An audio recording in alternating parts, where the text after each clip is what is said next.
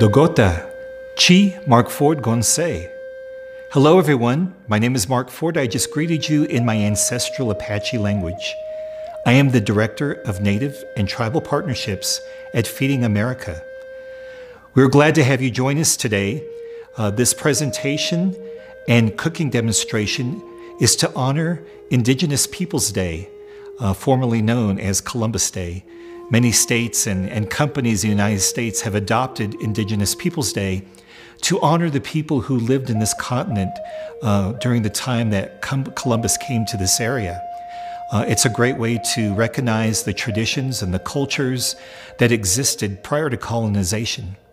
Today we have a special event. We have two wonderful chefs who are going to be presenting about the indigenous foodways that existed prior to colonization, the food that was grown and cultivated in this continent by indigenous people. And they're going to do a wonderful cooking demonstration, incorporating some of those foods into modern cuisine. We'd like to introduce to you today our Native American chefs, Dr. Lois Ellen Frank and Chef Walter Whitewater. Dr. Frank is Kiowa and has been working in the food industry, presenting Native American cuisine and culture, incorporating it into modern cuisine. Chef Walter is from the Navajo Reservation, from Pinon, and has great experience, has traveled worldwide. Both of them have traveled around the world and presenting on television, James Beard Award winners, and just incredible, wonderful people. We're going to learn a lot from them today. So we welcome them and welcome you to our presentation, and we wish you a very happy Indigenous Peoples Day. So we're just going to talk about the whole menu that we're going to be serving today. We're actually going to do 4 courses with homemade cornbread. What we usually do is Walter does the savory and I do the baking and the desserts. So we're going to start with the 4 directions. We call this the 4 directions, and it's organic zucchini that's been seared and then cooked in the oven.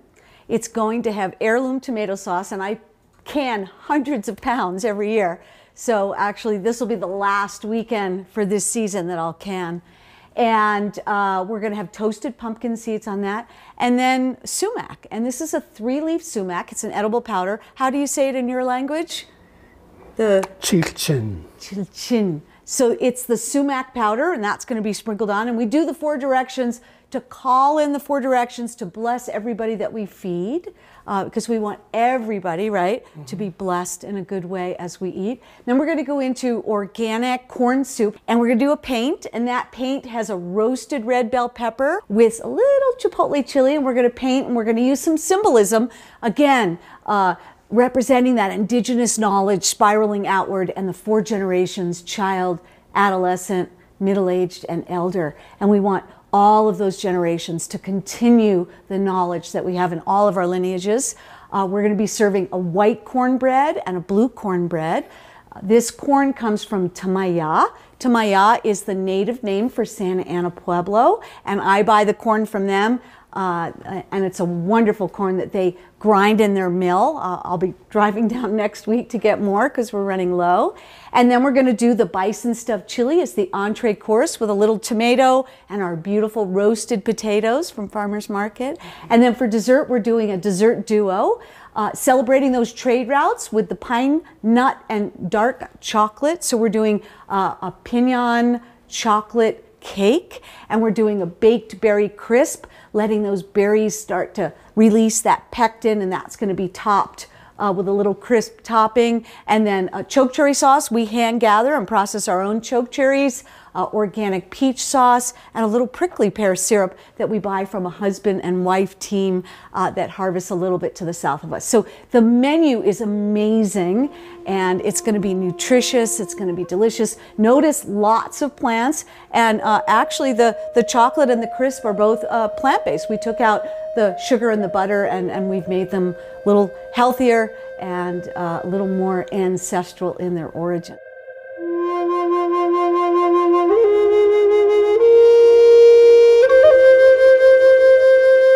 So what we're gonna do now is we're gonna make our herb roasted potatoes. Chef Walter's gonna show you how to cut them. These are from our local farmer's market, and we have 3 color of potatoes today. We have a beautiful red and a white and a blue, and these are all grown by Jose Gonzalez from Gonzalez Farm. We have all these beautiful colors. Potatoes, of course, one of those magic 8 of our indigenous foods. And we're going to just season these.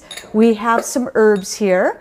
We have thyme, we have rosemary from our garden, and a little bit of salt and pepper. So we're just gonna season these, and we're gonna use a little oil. We're using sunflower oil because, of course, sunflower is indigenous to the Americas, so try and keep it as native as we can. We're gonna use sunflower oil. And we're just going to put a little sunflower oil over the potatoes with our herbs, Chef Walter, and then we're going to just toss those together. We're using actually an indigenous salt. This is a little bit of the Zuni salt, which comes from the southern part of the state. The Zuni tribe is one of the keepers of the salt that we have here in New Mexico, right, Chef? Mm-hmm. And then we're going to just toss these. And then these are going to get roasted in an oven. We like to do about 425. Let those potatoes get nice and crispy, and then that's going to be served with the bison stuffed chili. It brings out really beautiful colors when you put mixed potatoes, you know? Yeah, look at the purple. Yeah. Not only that, it makes a flavor even better. Just put maybe just a little bit more herb in it. It's like making an offering here, you know, to the plants.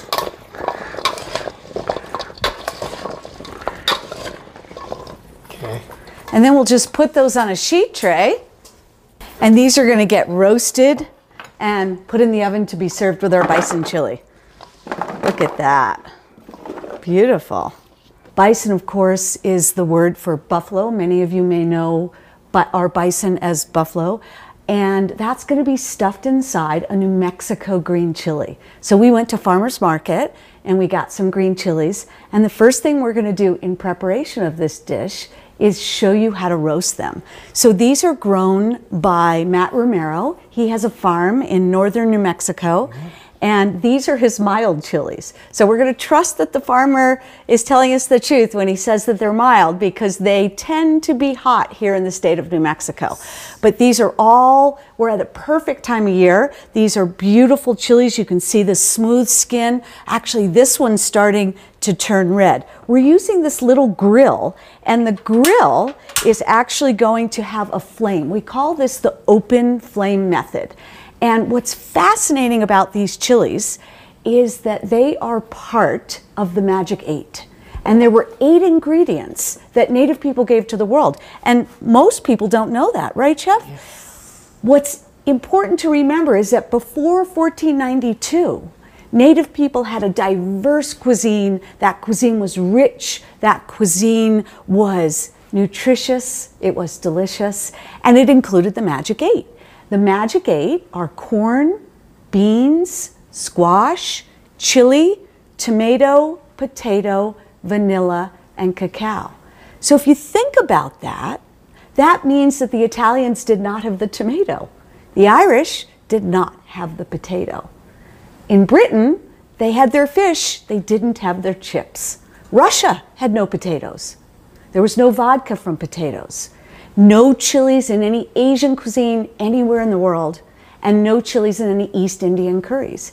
And neither the French or in Switzerland or in Belgium did they have vanilla or chocolate. So the world was a completely different place. And these are all foods that Native people gave to the world, and we celebrate that. And that's going to be the next book. We're working on our first plant-forward, plant-based book. We've been testing recipes. And so this is very exciting for us because we really want our Native people to be healthy. And as we saw in the last year, year and a half, Native people have the highest rate of diabetes, highest rate of obesity, and COVID really affected them. So we really push a plant-forward diet, lots of beautiful plants that are indigenous for health and wellness, because we want all people to be healthy. And the easiest way to do that is to eat smaller amounts of meat, with lots of plants. And these are all plants that native people had and that native people gave to the world. So the first thing is you want to put those on and we're going to use little tongs. And so back to the magic 8. So of the magic 8, chilies are the most medicinal. One green chili has the equivalent in vitamin C of 6 oranges. Wow. You can use it topically, right? You can go to a drugstore and buy an ointment or a cream. What is in that cream? Chili oil. Chilies are good for the digestion. Chilies have vitamin A and vitamin C, lots of nutrients, antioxidants. It's amazing how healthy they are. So Chef Walter's going to start to get garlic ready because that's going to be next. We're going to do onion and garlic. But what we want to do with these chilies is we want to blacken the skin. And so by blackening the skin, we're going to peel them. They're going to sit. It's called sweating. And when we peel that skin off, we access the oil. The oil is called capsicum. Capsicum is the flavor, but it's also the medicine. So very important. And we're going to go ahead and roast several of these. Look at that beautiful red one starting to turn red. And here in New Mexico, when the chilies, after they're green, and we harvest as much as we can, a lot of us freeze the blackened chilies, we hang them in ristras. The ristras are red chilies and they're hung to dry. So what Chef Walter's doing is getting fresh garlic ready, and we're going to show you how to blacken that. It's going to soften the flavor of that garlic just a little bit, right, Chef? Yes. Why do we like the softened garlic? To give it its flavor. Yeah. And right now I'm just peeling this garlic here. Sometimes you can roast it on the flame here, or you can do it on a skillet too, you know. We'll show them in a skillet, right? So, yeah. And it's really easy, adds flavor. And so what do we want as chefs? It's all about the flavor, guys. So we do a lot of roasting, a lot of toasting, a lot of things to really bring out those flavors in our food. So very, very important. And so the chilies, they actually do something else. When you eat them, increases your heart rate. And as your heart rate increases, more blood flows through the body. And then you may get a little perspiration. Some people feel a little flush. That's because more blood is flowing through the body. So what happens then, and only chocolate and exercise do what chilies do, so they're in good company, is the body, the brain releases an endorphin. And the endorphin is our body's painkiller. It's our feel-good mechanism. So when you eat the chili, signal goes to the brain and it releases an endorphin and you feel good. So native people have been using chilies literally for thousands of years. It's one of our most medicinal plants, and we cook with chilies all the time, right? So what Chef Walter's doing now is he's taking a cast iron pan. We're using sunflower oil, tiny bit of oil, and he's just going to blacken those garlic for flavor. And you can see how that little tip, so this is called customizing, where I just customize the blackening on the chili. We want to blacken all the way around because we're going to be peeling them. So we just keep turning the chilies. So once the chilies are blackened, and this guy's almost ready, right, Chef? Mm-hmm. Is we're going to put it in a metal bowl. You could use a glass bowl as well. We have it covered with a little bit of plastic wrap. And this is called the cool down or sweating process. And the reason we do that is to let that skin start to separate from the chilies. So see this perfectly roasted chili? We will put it in our bowl, get our other chilies ready. Beautiful, right? Want to do one more? Should we do one more chili? Pick a good one. Look at that. Beautiful chilies. So we were at Farmer's Market early in the morning and getting these beautiful chilies. As soon as we have a frost, the chilies, it'll be gone for the season, right? So we try and use as much local as we can. And Chef Walter's going to share a little story about some of the foods he grew up with and why, as native chef, it's important to promote health and wellness in our communities. I just want to tell a little story about how I came about of cooking.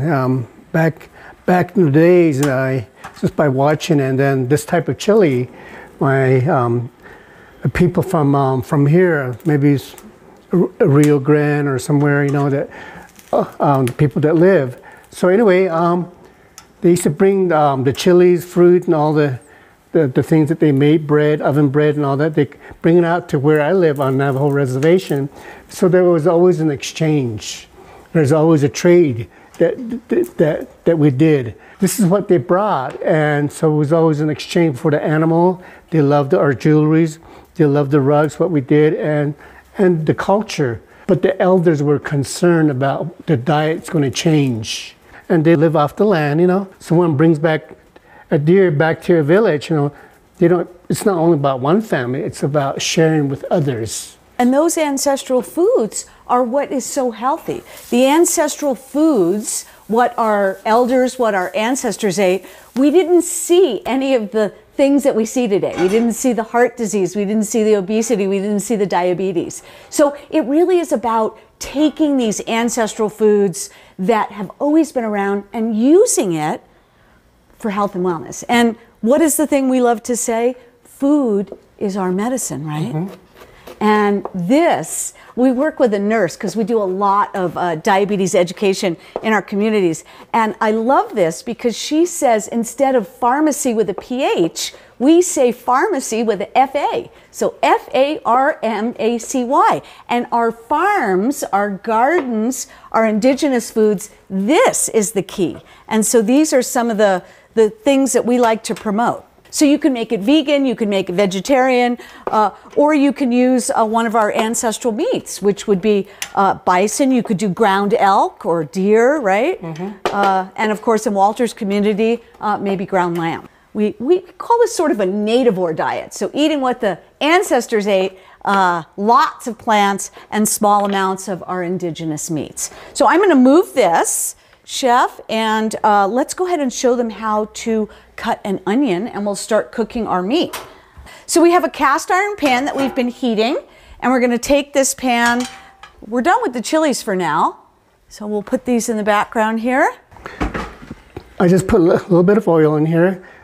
The buffalo is very lean, you know. You have to add back into when you're cooking it. Other than that, it's going to burn, you know. And so this is just look how beautiful I almost said the lamb, but hey, it's a bison, you know. And so this is just a way that I prepare. And this is locally raised bison that we're using. They sell it at our farmer's market, and we also buy from some purveyors. So let's show them how to cut an onion, and then we'll cut our tomatoes. So we're going to take a white onion, and Chef's going to show you how chefs cut this, and there's a little bit of a secret way to this, right? You want to talk about that? When you're in the kitchen, safety always comes first. Safety. So many times as you work in the kitchen and when you start cooking, who knows how many times you'll cut yourself, and you're getting to realize, hey, what's the safest way to do this? So I usually take the bottom and then leave the top. Leave it on, then I just take it apart, cut in half, and then take the top skin off. And we don't throw anything away. You wanted to talk a little bit about what we do, and we would encourage all of you to do that. We compost. And that means that we put these things, the garlic and the onion skins, back to the earth, right? And that helps our soil, that helps our gardens, that helps our plants. We can look back in time and say, all of this was always done. So tell them why you're doing that. What I usually do, I make a small dice and make sure you have your knuckles out so that way you don't cut yourself.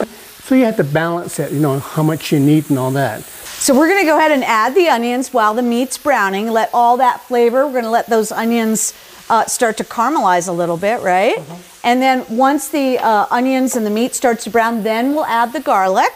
And then Chef Walter's going to cut the tomatoes. Remember, my chilies are still cooling down. So once they cool down, we will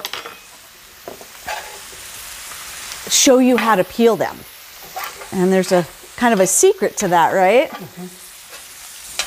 And you know, the chilies are medicinal, so I like to just use my hands, but I will say that we did an event and we cooked 500 of these, and I thought, oh, I'm never going to get arthritis on my hands. But after about the first 100 chilies, I did feel a tingling sensation. So can you oversaturate a good thing? Yes, right? And Walter's a little bit sensitive, so you want to, everybody's tolerance is different. So you want to learn where your tolerance is and when you have to put on those gloves, because that oil will penetrate and that oil will oversaturate, right? A good thing. All right, so let's add a little garlic. Excellent. This is our blackened garlic. Beautiful. And add our tomatoes. These are, again, are either tomatoes that we've grown or local farmers market tomatoes. That can go in the compost, right? Mm-hmm. And then we're using sort of a secret ingredient. A lot of people maybe wouldn't pair this. And we have a wild tarragon that grows in the area. So what we're going to do is show you how to get that tarragon ready. Is that enough? Mm-hmm. Okay. So easiest thing to do, right, is we're just going to take our, we want the leaves, we don't want the stems, so we just take our stem and we pull those leaves off the stem.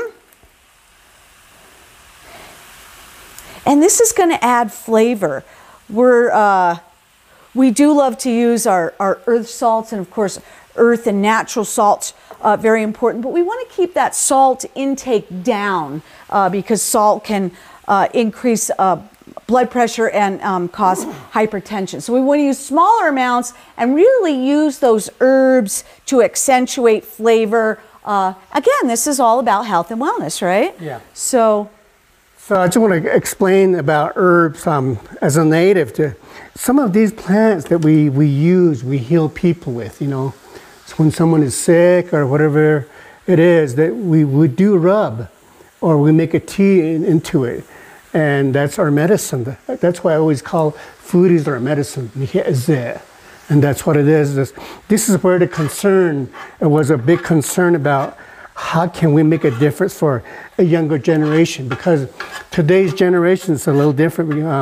The food, the wave that came in to where commodity came in, that changed a lot. And then another wave came in, it's like fast food. So everybody loves, you know, today we have on our reservation that we have McDonald's, Taco Bell, all these things that we have, you know. I would love to see one day a native food, a fast food, you know. We always talk about being able to drive up to the window and one of our elders is behind the window saying, how can I help you? Everything is sustainable. Everything is grown the way our ancestors grew them. Everything is organic. We don't need to use pesticides. And there's a native ideology. There's a native way of being. And when we feed people, we feed people. But it's not only the quality of the food that's so important. It's the person touching the food. And one of the things that we like to bring in is the love of our ancestors, the wisdom of our ancestors. And so Walter and I want to make ourselves pure before we cook, because we want that to go into this food, right? Mm-hmm. We want that to the wisdom, the love. Both my grandmas, even though they were different ethnicities, said the same thing. And the secret ingredient in all that we do is love. It's that caring for one another. And so no matter how little or how much we have, my mom always said, even if it's your last bite, if you share it, Creator will bestow more upon you. And that's because by sharing the little that we have, we will have more by that sheer essence of sharing. Mm-hmm. And so, you know, the native ideology is about sharing, even just the little that we may have.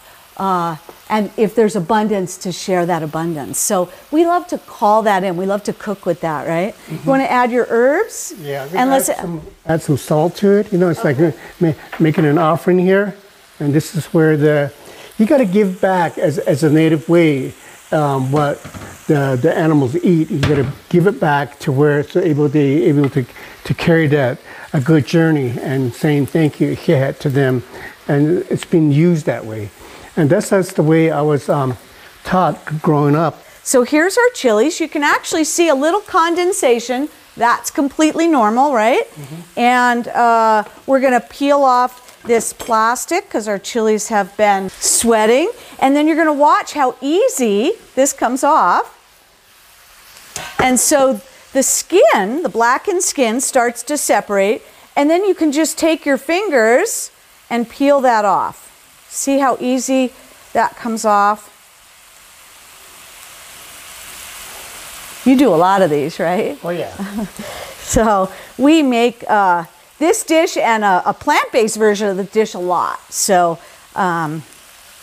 you know, it's about what you have access to, and maybe what you can afford, right? Yeah. Not everybody has access to all the ingredients. So don't be afraid to use what you have available. Use what's seasonal. And you could use any kind of rice. We're going to add a little quinoa today. Quinoa is an indigenous grain. And then once the chili is peeled, you can see that's really nicely peeled. I'm going to make an incision. And once I make an incision, you're going to see the seeds, right? Mm-hmm. And what we're going to do is just rinse those seeds out. That's where the heat is. So if you want a hot chili, you could leave them in, but we're going to get them out because we know these are locally grown, so we know they're going to be a little spicy. I'll peel a couple more, Chef. And do you want to add the quinoa? So quinoa is an indigenous grain to the Americas as well. And this grain actually originated with the Inca in Bolivia and Peru. And now it grows as far north as here and into the Dakotas. So it's, again, a very important indigenous grain. It has lots of protein and lots of nutrients. So you could use breadcrumbs, but then we'd be introducing the wheat that was introduced by, at least in this region, by the Spanish. And I'm going to just talk about the 4 periods in our Native history. So, you know, in Native history, and I'm a little bit of an anomaly as a chef, I pitched doing a cookbook, and I was told by some of the publishers that Native people don't have a cuisine. And I thought that that was really interesting because all of our European counterparts do. So I went back to school and I got my master's and my PhD. I guess you can never be too educated.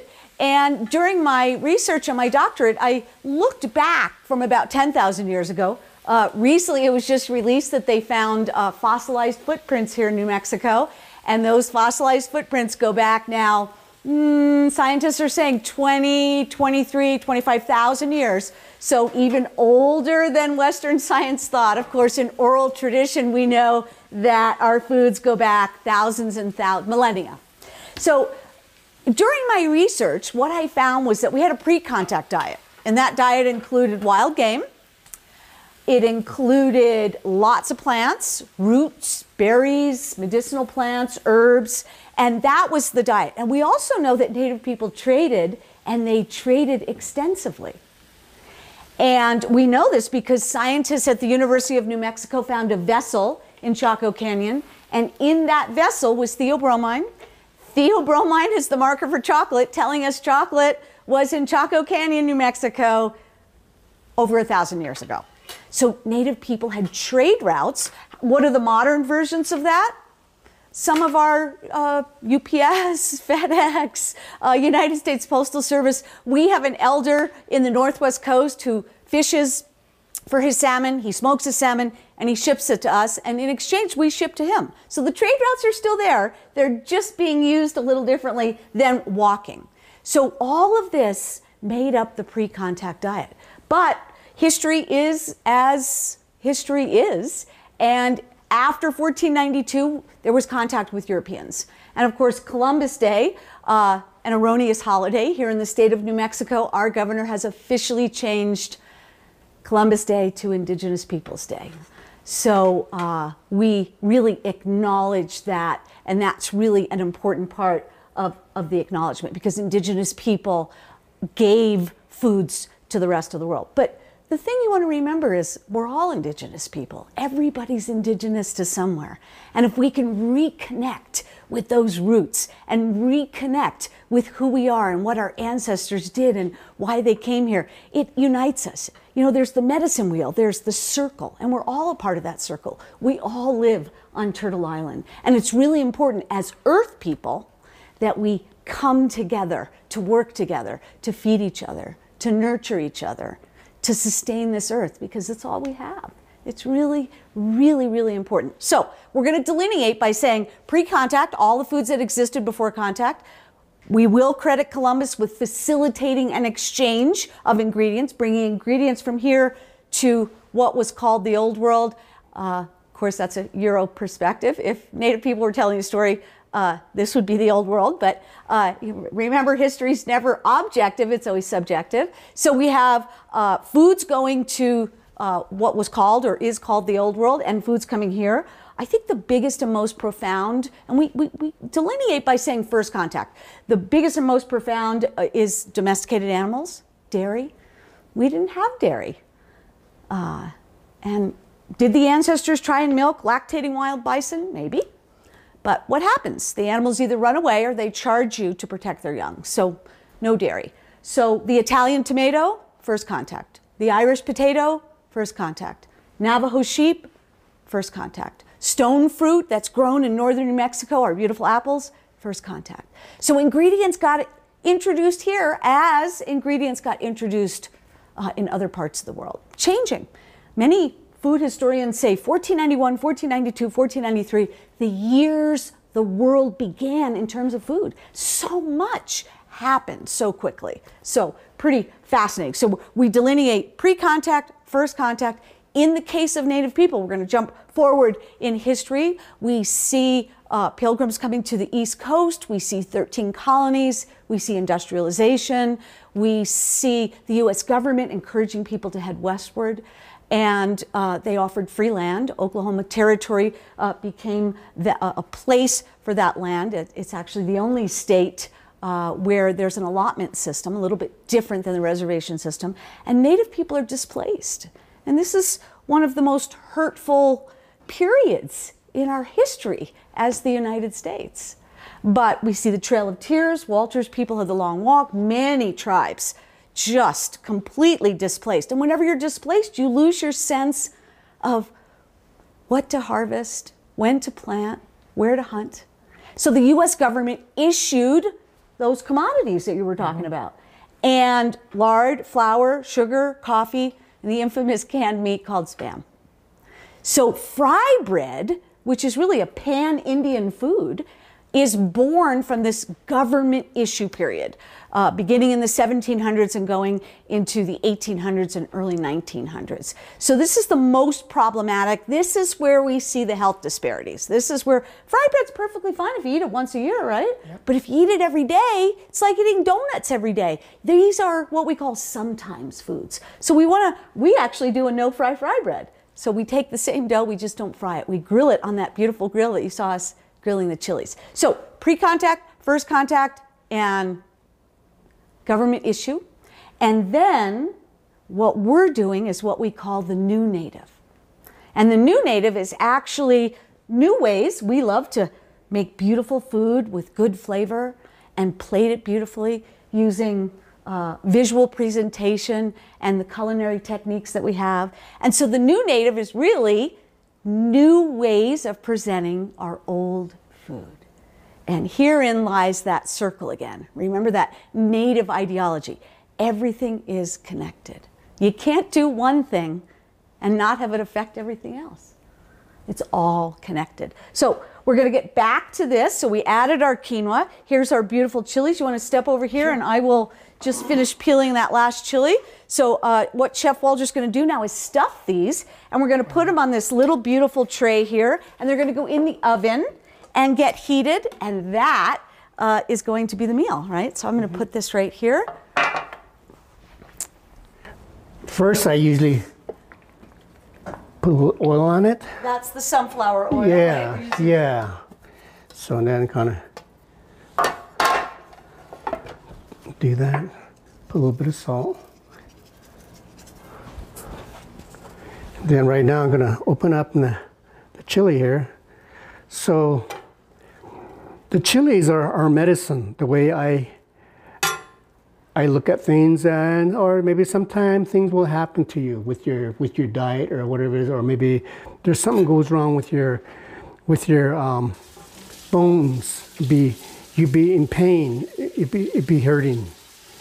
And so one day I realized, I said, I always hear a story, people, about chili. And that medicine, what I did is I got jalapenos and rub on my joints, and maybe like three times out of the week. Not even a week, I got rid of it. And then I started experiencing about what the old people talked about, is the language that we use. And that big concern is where realizing that that's a direction that we're going with our native food, and to help to teach the generation, and then preparing a way for those that yet to come. And just something that, as a chef, it's up to us to teach the generation to bring back in another way, because things are happening, things are changing so quickly. And so we wanted to hang on not only the story, not only the songs or the culture, how about the food? The food is the most important ingredients that we use. Everybody has to eat and to live, and how to respect the animals before they're taking the animals down.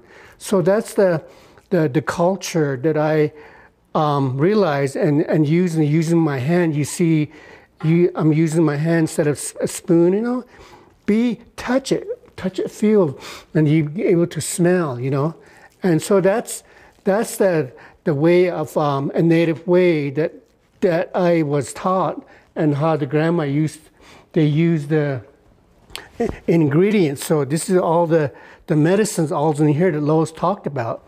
So I just wanted to just share a little portion of it.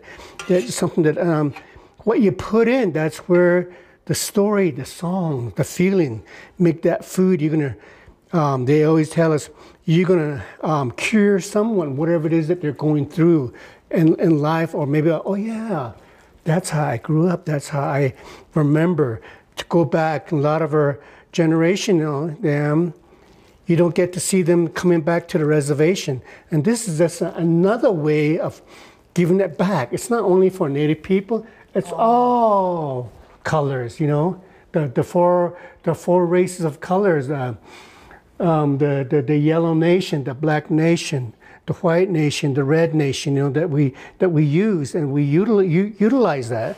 And when I start cooking my own native food, because you know I learned from others, that was good. But what is yours, Nihi? What's yours? What is there to give back? The educational way is that we were brought and to boarding school, of course. You know, then we went to another school that we were raised there, and whatever that you bring back, they always tell us, take it back to your people to share. And that's another way of not only my people. I share this food, and Lois and we share with all colors, all nation. Earth people, right? Yeah. We love to say that. All over the world. All Earth people. Yeah. So all over the world. And we have been all over the world. We've been to Russia, we've been to Ukraine, we've been to United Kingdom, and we've done foods with the U.S. State Department culinary diplomacy, using food as a form of diplomacy, using food and encouraging, you know, in Russia, they were trying to be like all different other nationalities. And we said, well, what do your babushkas make? What do your grandmothers make? And that those foods are what people come here to taste. So now that we've stuffed these beautiful chilies, we're going to put them in the oven and let them heat up. And our potatoes are in the oven heating, and we're going to show you how we would plate this and serve this as a wonderful meal. Yeah.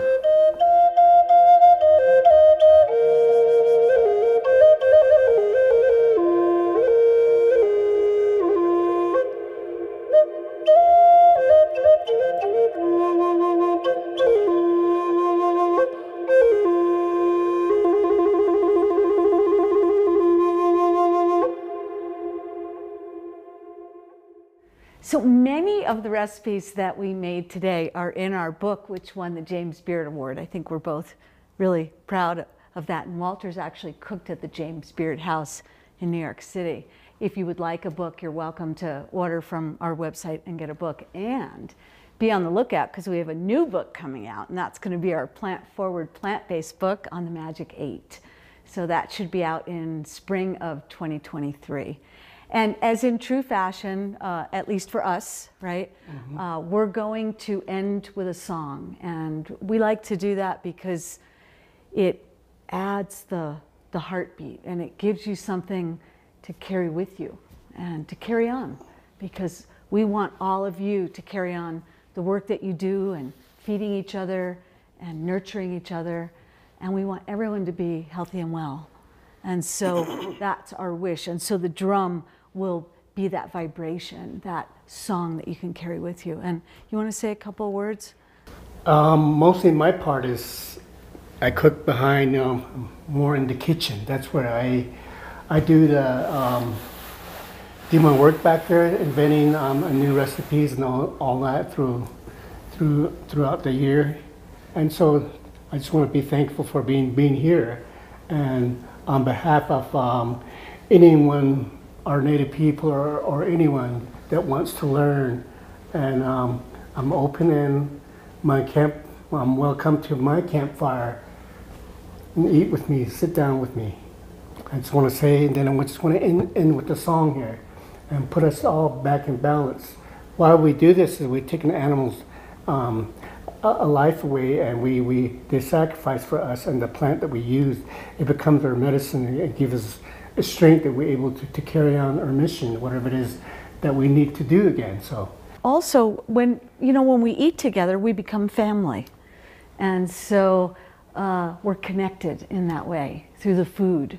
In some cultures, they say when you break bread, you're family. But for us, when you eat with us, you become a part of our family. And so we want to be thankful for that, have gratitude, right? yes. Anyway, so here goes.